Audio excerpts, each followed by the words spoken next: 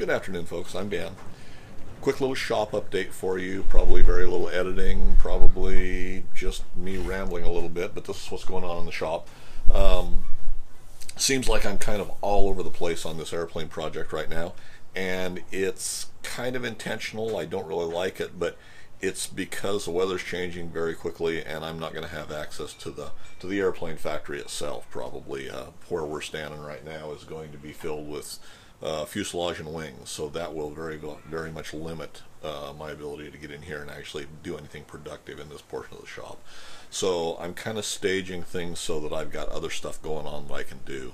Over the winter you'll see fuel tank progress.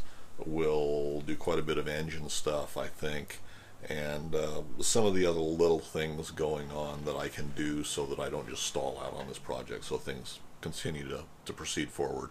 I see the weather changing very quickly around here. Today it's windy as can be, and it's starting to cool off, so I pulled I've got the horizontal stabilizer in the elevator sitting back there against that wall back there, and the rudder's sitting down here, and it's because the wind's picked up enough that the airplane sitting out there has decided that it kind of wants to fly a little bit. So by taking those off, it's a little bit more stable and not wanting to move around as much in the wind.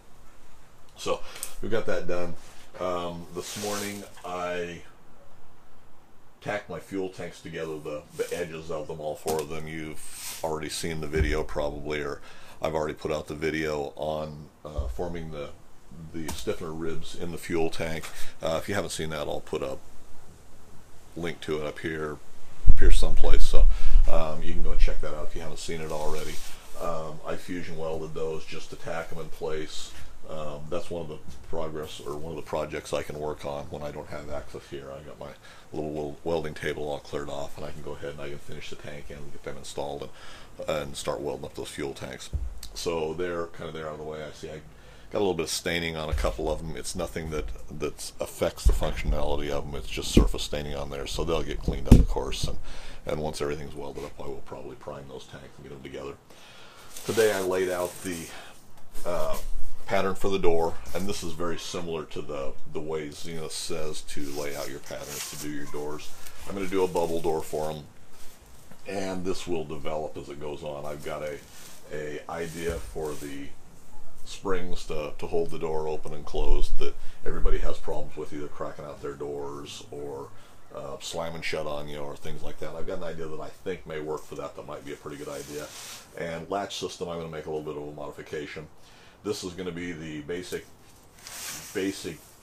door here, and there'll be probably an inch flat offset on the bottom where it hinges on the top, so we can connect the hinge there. And before we start the bubble door there, this pattern will probably be approximately at least an inch wider all the way around, so it can be trimmed to fit the opening and have overlap over the fuselage and everything, so it lays down the way it's supposed to be. And then there will probably be 3/4 to an inch of flat surface before the bubble starts itself down in there, to give clearance for a framework that I plan on putting on there.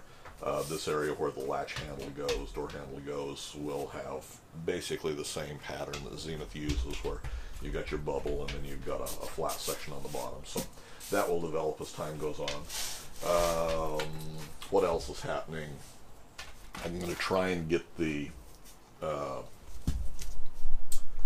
motor mount at least laid out and the basic design of that done before the weather really gets bad, so I can still fit that to the front of the fuselage and have that worked on.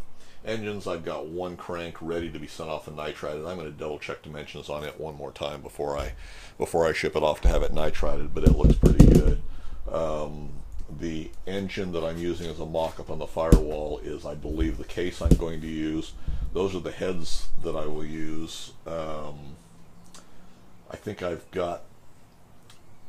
only got one more set of heads, although I may have two, and the other set is 140 horsepower heads, so I'm not going to use them. They're the high performance heads, and they're not what we want for a flight engine. These heads look to be a good set of heads. I see a couple of issues with them, but I don't think it's anything that's going to be a problem.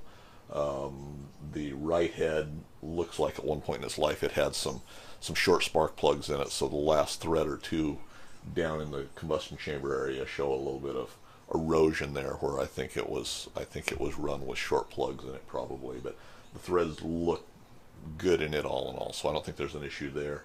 The left head, I see the center spark plug has had a time cert put in. I don't believe it's a helicoil. I believe it's been time certed in there from the looks of it. And other than that, I think the heads are in pretty good shape.